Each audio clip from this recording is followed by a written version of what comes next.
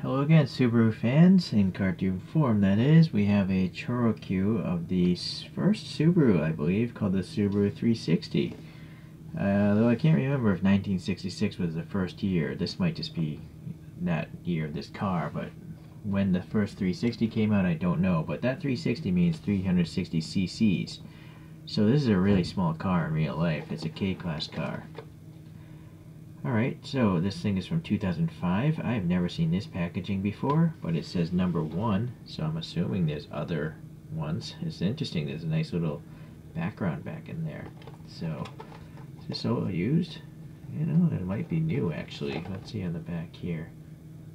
So it's like a cardboard diorama. You know what, I'm not going to just tear this box open. I'm kind of curious what this thing is actually like, this packaging. So let me back this out.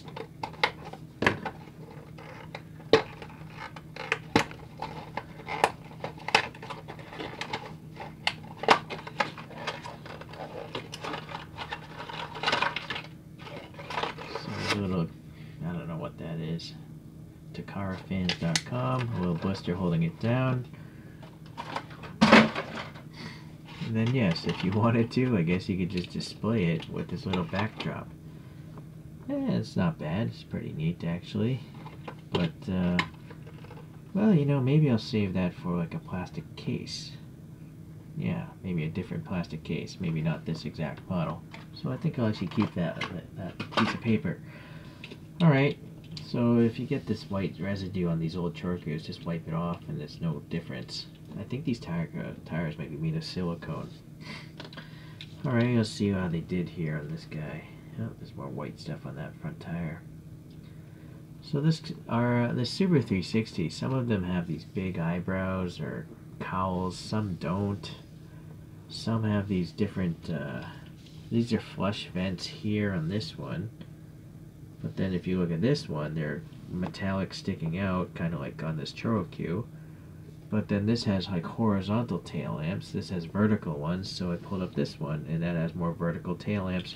And only half of a chrome intake back there. Some are hard tops, some are soft tops, so a lot of changes apparently were made with this particular car over the years. So this has a standard stamped steel ChoroQ wheels I've seen before. They're just raw, swirly silver plastic. So usually just painting these silver will make them look nice, but I'm going to do a wheel swap. Orange turn signal. I don't know what this would be. Oh, probably representing the mirror or something, even though it's just a bump. This is a door handle because it's a suicide door. It hinges back here. A little deflector for the rear fender, and then the intake to the rear engine. It's just silver on the headlights here and some orange turn signals. A little bit of a bump there. Would have been nice to have a, you know, grill there like the real car. But this does have some printed on wiper blades. And I guess this must be a hard top one. I think this might be a piece of fiberglass on the real one if I recall. This side is no different. And then the rear we have these vertical tail lamps and some sort of box here that I do see on that rear white car photograph. Alright, so number 1 in this series, although I don't know what that series translates to. If anyone knows, please leave a comment. And then, yeah, base is silver, tells you what it is.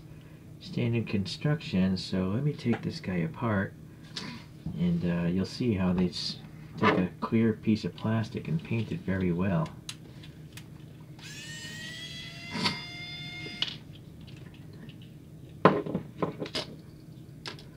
So there, it's just, you know, clear plastic.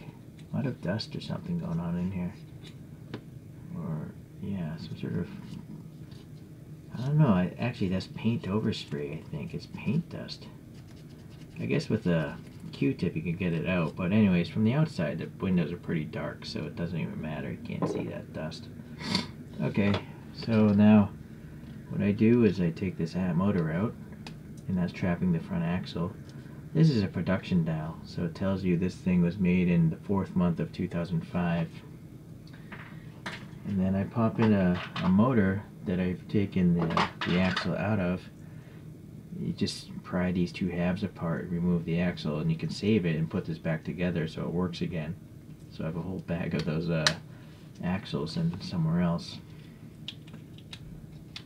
And then for you new guys, you know, I do this very often, but I'm always trying to show, you know, newcomers what I do here. So I put in that spare motor because I'm going to use poster board putty to mount some wheels. Sometimes I use like Hot Wheels or other brands' wheels, but I have a bunch of 3D printed wheels from a while ago that I have yet to use. This car is so organic weird looking, I'm going to go the opposite. These are called Yokohama Advan YH wheels. These funky little JDM wheels here. They're real wheels, classic JDM wheels. So now this poster board putty, this one is called Uhu Potafix Pro. It's the only gray or dark one I've seen. A lot of them are like white or yellow or blue, but naturally I prefer a dark one. But honestly, any color works because you're never going to see the putty when you put the model down. I guess if you're really low angled you might see it, but it's in shadow, so well, I guess if it was a super bright yellow you might see the putty, but you don't have to use too much and then it won't stick out. Like this is actually too much. But another great thing about this poster board putty is it never dries out, and it also doesn't stain anything. It doesn't leave any marks from my experience so far using it. So it's really easy to set camber and steering as well. So let's camber that out and maybe steer this a little bit. Right, so really fun, really easy to do wheel swaps and stuff. I like it. It's pretty weird having such geometric wheels on such a bug-shaped vehicle. It does look like a Japanese Volkswagen Beetle, doesn't it? Alright, so I actually do have 1/64 scale versions of this car. So the first one is made by Konami. Oh, my sticker on the bottom says this car was out between 1958 and 1971. So the photograph is just a newer version. And then I have one, it's like a station wagon version. It's just called the Subaru 360 Custom. And this one is by TLV, Tamika Limited Vintage.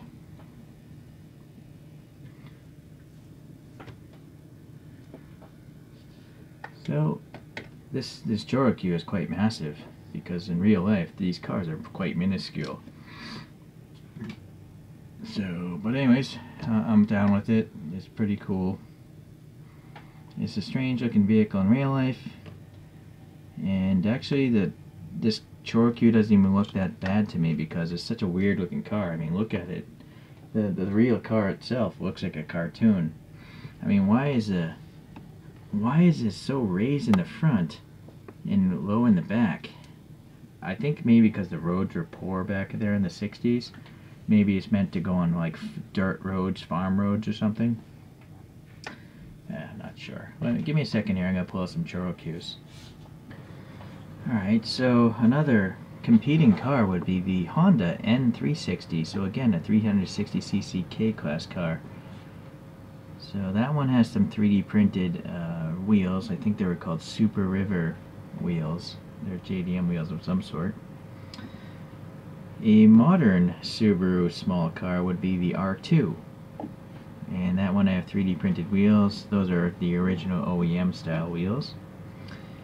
Here's a Subaru Impreza WRX with 3D printed wheels. And then another small car is a smart car, but this one has some sort of existing brand's wheels. I don't know if those are Hot Wheels or majorettes or what, but I just got a grab bag of used wheels. But I can tell they're cheap wheels because they have an axle hole. So let's give you a little top view here.